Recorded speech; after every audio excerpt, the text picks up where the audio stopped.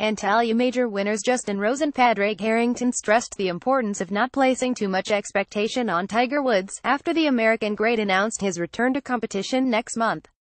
Woods will tee up later this month at his own 18-man Hero World Challenge in the Bahamas. It will be the 14-time major winner's first appearance since he withdrew after one round of February's Dubai Desert Classic.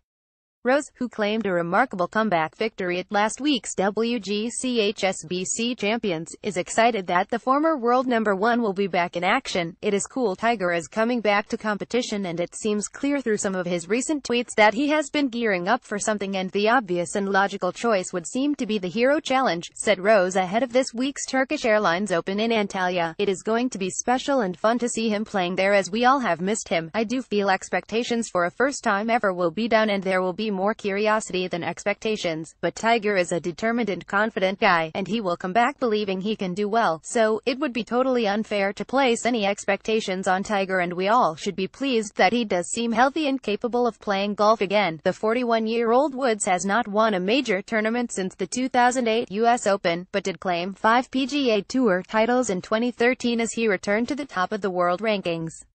But he has since struggled with a series of back injuries, and has slipped to number 1,180 in the world. "I know he has had a rough ride with his back, and he has been in a lot of pain for a long time, so from a quality of life point of view it is just nice to see him up and about again and back to playing golf," added 2013 US Open champion Rose. "Then no doubt he can then build on that and think about winning golf tournaments again." Three-time major champion Harrington has also had to battle injuries, having shoulder surgery in March. "It is great news. Tiger is returning to competition, and it could be the most watched rounds of golf all season, ahead of Steph Curry, NBA star who played a Web.com tour event in August," said the Irishman. "I for one can't wait to see him back out here, but I must say one thing, and that is let's not put him under any pressure. The best all of us can do is welcome him back and be pleased he is again competing, as we all have missed Tiger." AFP.